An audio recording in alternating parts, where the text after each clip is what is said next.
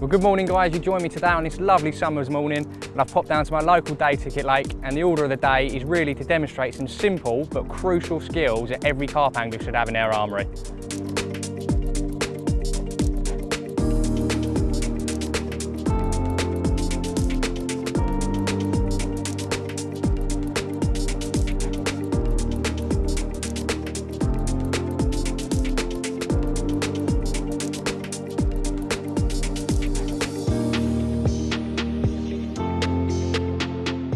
Feeling the lead down is a very simple but crucial skill that should be part of every carp fisherman's armoury. What it allows you to do is get an understanding of the makeup of the lake bed in which your rig is about to be positioned. By learning to feel the lead down, what you'll be able to do is tell whether your rig is landing on gravel, soft silt or weed. I'm sure for a lot of you, feeling the lead down will be second nature, but for perhaps those of you who are just getting into carp fishing, it certainly should be a skill that you're looking to master. So how exactly do I feel the lead down? Now the first thing I do is make a cast, and just as the lead is about to hit the water, I trap the line with my finger on the spool. By trapping the line with my finger, it takes all the bow out the line and puts me in direct contact with the lead. If you're feeling the lead down correctly, you'll feel a slight tension as the lead falls down through the water column. The type of bottom you're most commonly going to be looking for is a hard area, as this is where you're going to be able to present a rig most effectively. The sensation you'll feel by landing on this will be a hard thud and a kick back of the rod tip. Another type of lake bed that you're going to commonly find yourself fishing over is silt. Now with silt, when you feel the lead down, you're going to get a much softer drop. Depending on the depth of the silt, you still may get a slight thud on the rod, but it's not going to be as aggressive as perhaps landing on a gravel spot. And perhaps something that you may not be looking to always present a rig in is weed. When feeling the lead down in weed, you'll feel next to no sensation as the lead is being cushioned by the weed. With regards to feeling the lead down, there simply isn't a substitute for time spent on the bank. The more you do it, the better you are going to be at feeling the sensations on the lake bed. You'll know the difference between gravel, you'll know the difference between hard silt and soft silt and weed, and at the end of the day, it's going to make you a better angler because you're going to be able to present your rigs more effectively.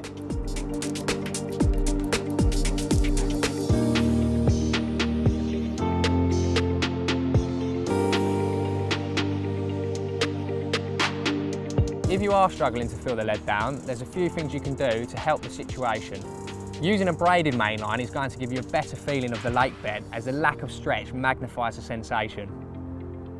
Also, a heavier and dumpier lead is going to transmit sensations more readily through the rod and line. A stiffer rod will also give you a stronger signal, as the rod won't be absorbing the impact of the lead on the lake bed.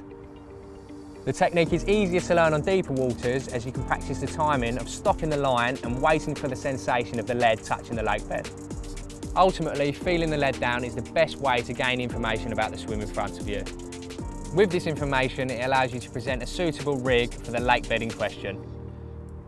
So once you've found an area you're happy with by feeling the lead down, it's now a case of being able to get back to that spot every time.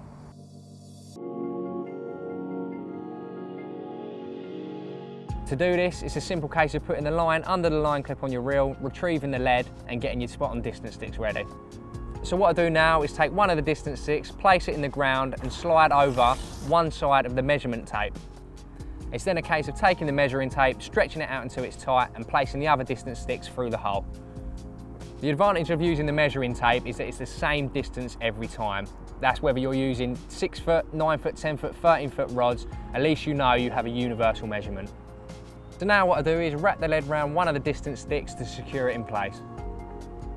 It's then simply a case of wrapping out the line in a figure of 8 motion until you hit the clip, counting the wraps as you do so. A wrap is simply the distance between one distance stick to the other. It's really important to open up the bail arm and feather the line as you're wrapping around the sticks, because if you were to use the free spool or the clutch element, you're going to create a serious amount of line twist. After moving your line around the sticks and hitting the clip, it's very important to jot down the number of wraps in which you're fishing. It's then just a case of lifting the rod, winding the line under tension with your hand until you're back tight to the lead. At this point, you can now attach your rig, cast out into the lake, hit the clip and then feel the lead down as usual. When casting, it's really important to remain consistent in terms of where you're standing and whereabouts you're aiming. This is because a small change can be the difference between landing on the spot or landing in an area where your rig simply won't be presented.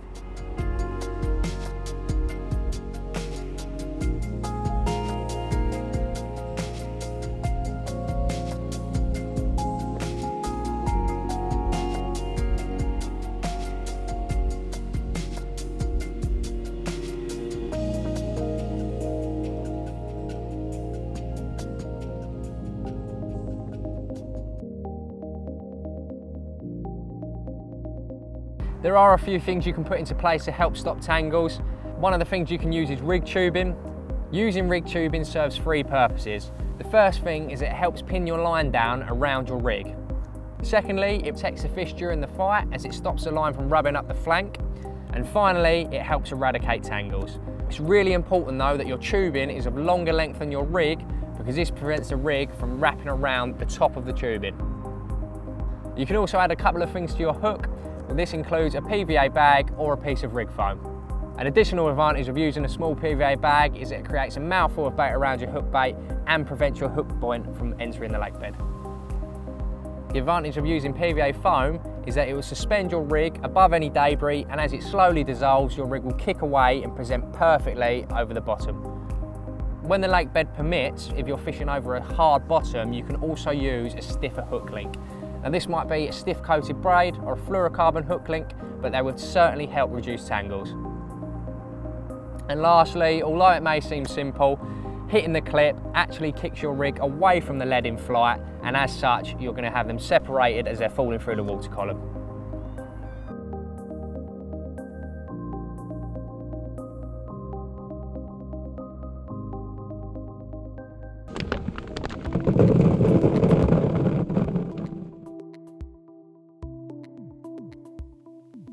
When it comes to bait application, there are several methods of doing so. You could use a catapult, you could bait up by hand or a throwing stick, but the most accurate way is certainly to use a spod. Having already used the wrapping sticks to mark the distance in which you're fishing, it's just a simple case of wrapping your spod rod up to the same distance. So the advantages of using a spod, you're able to present smaller particles at a longer range and is incredibly accurate. When it comes to spodding, you can often be casting weights in excess of 5 ounces, so it's important to have the right kit for the job. When spodding, it's useful to use braid as this allows you to cast further distances due to its lower diameter. As you are casting weights in excess of 5 ounce, it is important to have a shock leader on your spod reel. Basically, a shock leader is a heavier length of braid that absorbs the initial brunt of the cast. To attach a shock leader to the braid on your reel, it's important to use a small knot so there's less friction between the eyes as you cast. I personally like to use a back-to-back grinner. When it comes to the length of the shock leader you should have on your reel, I like to have a few turns on the spool and then the length back down the rod to the spigot. Again, due to the heavy weights you will be casting, it's important to have a dedicated rod for the job. Spod rods have a high test curve in order to make casting the heavy weight easier and more comfortable.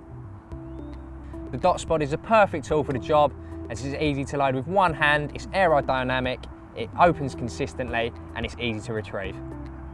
We recommend using a casting glove or a finger stool, and the reason for this is because where you're using such a low diameter braid and exerting such a huge amount of pressure on the cast, it can cut into your finger.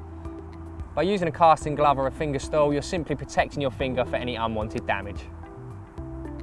One last thing when it comes to spodding is to trust your setup. It may feel slightly uncomfortable casting such a huge weight, but trust me, the gear is made for the job, so put everything you have into it and you should be fine.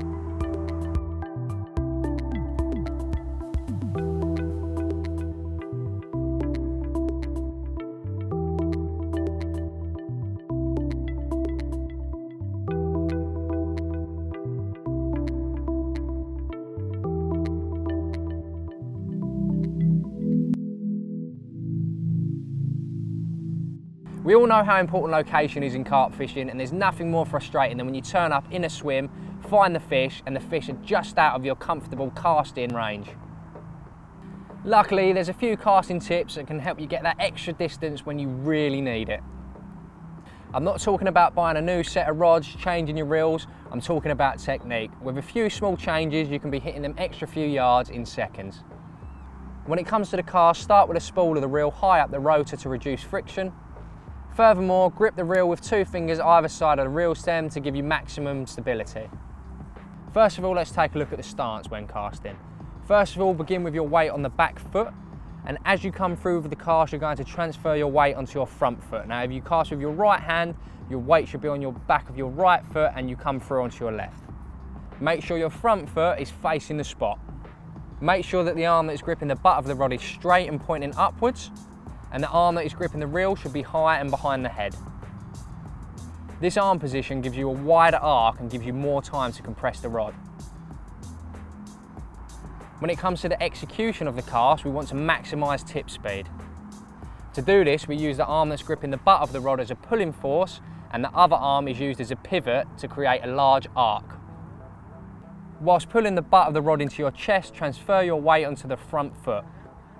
When aiming the cast, rather than looking directly at the spot, make sure you aim at a 45-degree angle above it. Make sure you continue to aim the rod at a 45-degree angle during the cast, as this creates less friction.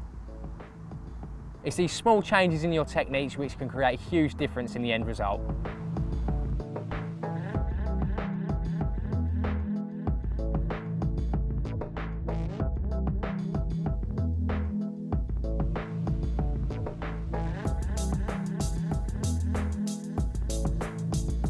If you still find yourself falling just short of the spot, there are still another few things you can put into place to help you cast further.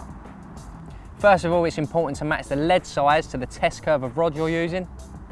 Today I'm using a 3.5 pound test curve rod, so ideally I like to use a 3.5 or 4 ounce lead. By using the correct lead size, I can compress the rod efficiently and effectively, and the setup remains balanced. Another simple and small change you can make is to lower your hook bait size, such as changing from a 15mm pop-up to 12mm pop-up, because this is going to create less drag during the cast. By adding these changes to your casting, you should see instant results.